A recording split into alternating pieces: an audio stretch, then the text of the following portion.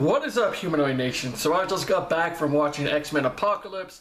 Yes, I know I'm late. That's how I am. But hey, it's better to watch a movie a week late so you don't have to have like a theater full of people. Although, it's amazing to have a theater full of people on the first day the movie comes out, because you're gonna have a really good time with some shit going down. But hey, X-Men Apocalypse, only like 5 people were in there, so it was good. But anyways, so let's start with the movie. I don't get why reviewers like legit reviewers, like movie reviewers, not internet reviewers.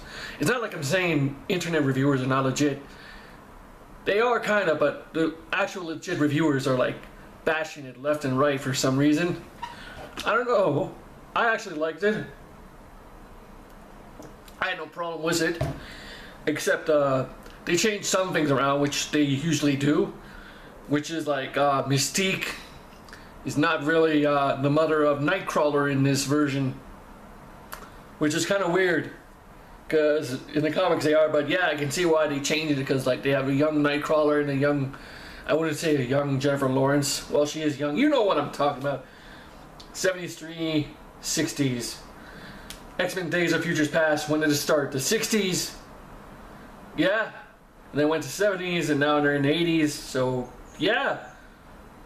She should be like pretty old by now, shouldn't she? The only one that looked older was Michael Fassbender, because for some reason I couldn't even recognize him when he first showed up on screen. He's like this Polish guy. He was in Poland, right? Yeah. Because his family... First I didn't know who the hell this guy was. Like, I'm wondering, why are we focusing on this one dude? And he's talking to his kid. I didn't know it was Michael Fassbender, Magneto, because he has such a beard on, and like I couldn't recognize him. And then I put 2 together when the next scene you see him in is like he's in the factory saving this guy's ass from this metal thing that's about to drop on his head, and he uses his Magneto powers to save the guy. Wait, when did Magneto turn good all of a sudden? And then when did he stop murdering people along the way? Because wasn't the last time we saw him, he was just murder and revenge, and what's up with this Magneto? Speaking of Magneto, is he no longer a fugitive just because he stopped Apocalypse? He's no longer on the run. Like at the end of the movie, you see him rebuilding the fucking Professor Xavier's School of Gifted Youngsters. That's some talent though, but yeah, you're building on the inside. It's like, yeah, what about the plumbing and shit? That's what I'm thinking. Like, as soon as I saw it, I was like, yeah, are you sure you're a plumber and the design and shit? Because there's got to be some messed up shit in there. But hey, movie logic, whatever. So I guess he's no longer a fugitive, and he just walks away at the end. And the origin of Professor Xavier being bald, how he got bald, was pretty funny. Gets into a mind dream thing with Apocalypse, and then he burns off his hair. So really, that's why he's bald? He can't grow out his hair anymore? Not because he's old, just because he got into a mind fight with Apocalypse that he burned his hairs? So he can't grow back his hair then? Okay. But yeah, the guy who stole the show once again, Quicksilver. Man, in the last movie where he's breaking out Magneto, the slow motion, that shit, that was pretty amazing. But they upped the ante in this one. He rescued a bunch of mutants from the school. Again, the dude basically stole the motherfucking movie.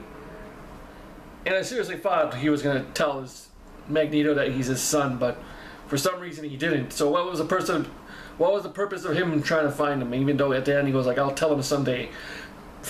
What the fuck? Also, are we not gonna have the Scarlet Witch in this version? Although there is a Marvel character in Avengers, which is Wanda Maximoff. Although they don't call her Scarlet Witch because they can't, and they're not gonna call her mutant. But hey, if we have can we just have a different Scarlet Witch in this version? People are not going to be confused. Well, some people are going to be confused because some people can't tell the difference between the MCU and Fox owning, or is it Paramount? No, Fox. Yeah, Fox. I think it's Fox that owns the X-Men rights, and it's not part of the MCU universe, so anything that's going on in the MCU universe doesn't apply to the X-Men Because, like, some people are wondering, like, how the fuck the Fantastic Four does not fit in with the MCU universe. Because, yeah, I can see why they didn't do a Scarlet Witch now. Because, yeah, they kill off the Quicksilver and the other one and have their own Quicksilver. But, yeah, I'm wondering where the fuck Colossus was. Because, like, goddamn, if you have rights to Colossus and shit, why not have Colossus in there? Why not? And I can understand why they don't have Deadpool in there, because they're saving him for a different movie. But, goddamn. At least you can have Colossus in there helping out. Wait, this is the 70s. Colossus wasn't born yet, was he? No, I don't think so. Can someone tell me if Colossus was a kid in the 70s or he wasn't even born yet? I don't know that much about the X-Men universe. I just know a little bit. But yeah, I know enough that Mystique is the mother of Nightcrawler. Speaking of Nightcrawler, the new Nightcrawler, he was pretty awesome. Funny as hell. He was just Nightcrawler. Oh yeah, and the cameo of Wolverine in there. I've been told by my buddy that they just put him in there last minute. Probably last minute because like a lot of people were bitching saying like, hey, if Wolverine's not in this movie, we're not going to watch it. So pretty much I guess they put him in there last minute. But it was a pretty cool cameo. Which kind of makes sense because like in the last movie, William Stryker kidnapped the dude to officially make him Weapon X, so I guess there's a reason to put him in there. And yeah, he escapes and then runs off into the woods. And I'm saying like, oh, there he goes off to Canada to be in the first X-Men. But apparently, from what my buddy says, the X-Men movies from the past, before the trilogy of this shit started going on, was X-Men. Oh god, there's too many X-Men movies. What's the first one? Days of Futures Past? No, X-Men. Fuck, when they first started the young shit going on. When we first meet young Magneto and young Professor X. God damn, I forgot the name. The one where they're in Cuba. It starts from there. Anything before that doesn't count. But apparently they do count because, like, okay, X-Men 3 doesn't count. But yet they have scenes of X-Men 3 where the fucking Phoenix almost killed Wolverine in one scene. I may be rambling on right now. I don't know what the fuck I'm talking about, but jeez. Oh yeah, I love the shot they took in the movie about calling X-Men 3 crap. Although I enjoyed X-Men 3, sure there were some problems with it, like Juggernaut not being the brother of Professor X and just being Australian, whatever the fuck Vinnie Jones is, British, and a bunch of other stuff. Like, yeah, killing a bunch of people, but yeah, some people hated that movie. I didn't mind it. But yeah, I love how they took a shot at that movie because they said like, and the third movie's always the worst. I love how they established young Jean Grey and Cyclops romance from the beginning. It's like, who are you? My name is Jean. How they meet. And then he just falls in love with her right away when he puts on the glasses. He goes like, who's that girl? You already met her. It's like, dun dun dun. It's like the rage, the power of the boner goes miles. By the way, Jubilee, she was in that group when they went to the movies.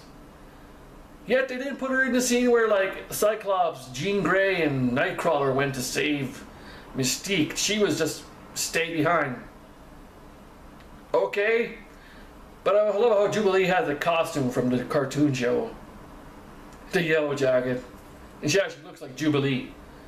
Yet I still haven't seen her do her powers yet. But yeah, what else can I say about this movie? Apocalypse? He was pretty intimidating at first. But they really didn't do much with him, even though he's like supposed to be the most powerful mutant of them all. He didn't do much. He just stood there and told people what to do. Sure, it took him a long time to beat him at the end, but Quicksilver just running in there and just kicking the crap out of him was pretty cool. But I'm thinking, really? This is how you take him down? But he put him in the... He put Quicksilver's foot in the ground, whatever the shit he does. And then they do the mind scene where they fight inside his head.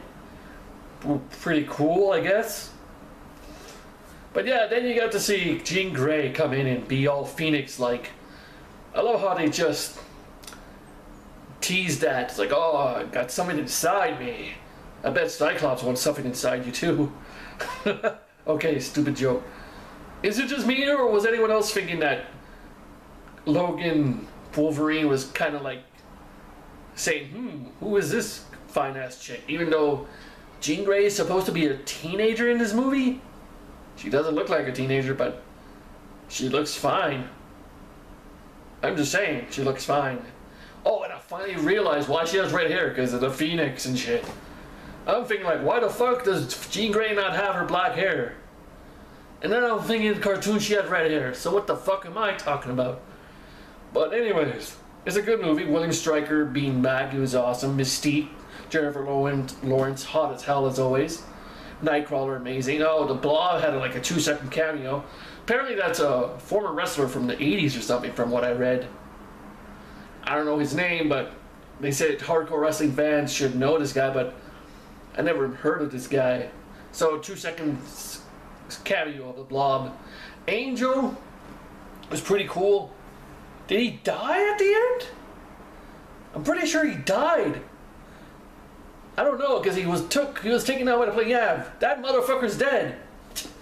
Along with Havoc, who died in the house. But yeah. Oh, Olivia Munn as Psylocke.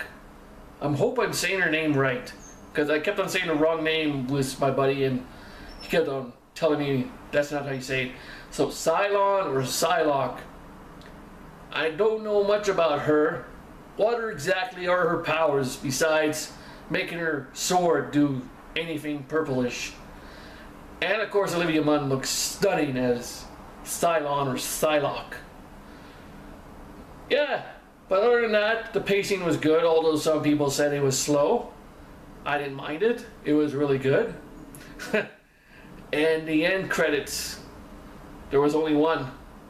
Can someone explain to me what Essex Corp means? Because I have no idea what that is. Because they took the blood sample of Weapon X Wolverine and put it in a briefcase that says Essex Corp. What's going on there? Can someone tell me? Is that leading into the Deadpool thing later on? Probably, maybe, who knows? But that's my review for now. It's pretty cool. Check it out. Go watch this movie. It's worth it. Anyways, take it easy, Humanoid Nation. Humanoid Freak out. Bye!